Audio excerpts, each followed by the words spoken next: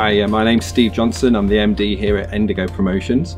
This is Emily, my daughter, and sales director. We're a family-run business based in mid-Cheshire. Indigo supply branded merchandise for every event, and we supply businesses all over the country with a diverse range of products.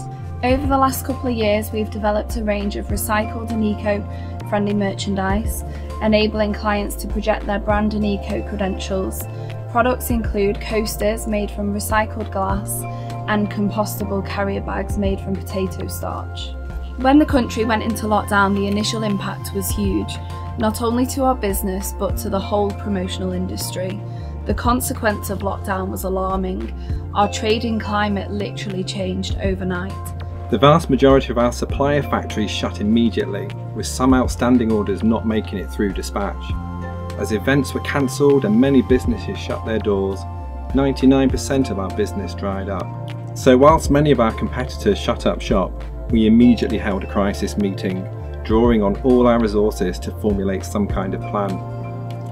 Our priority was to try and navigate and continue trading our way through the crisis, to protect the business and whilst making sure the safety of all our staff was a priority. Very early on, we were approached by one or two clients asking us to help them source PPE items. Items such as face masks and hand sanitizer.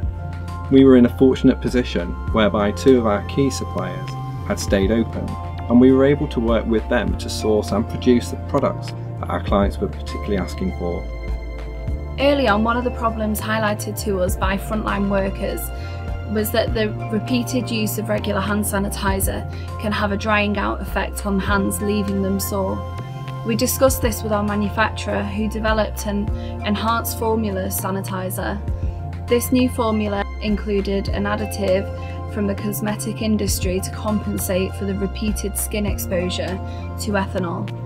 We were delighted that this proved to be a winning formula and were able to supply a substantial volume into the NHS at a time where there was a huge shortage for frontline workers. We were able to help local authorities and the emergency services across the country, as well as a major transport company in the northwest and many businesses of all sizes.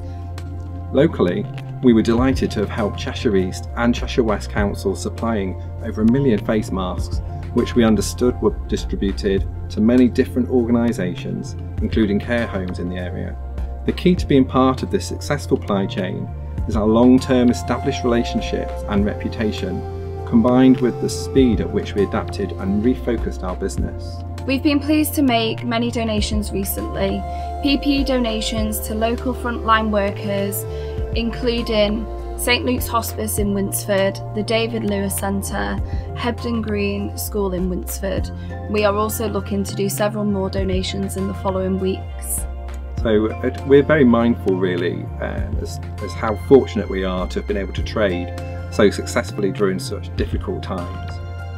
And we've been very keen to look at the balance of that and look at people less fortunate in the community, in the charities, and really see how as a company we can support those individuals and organisations.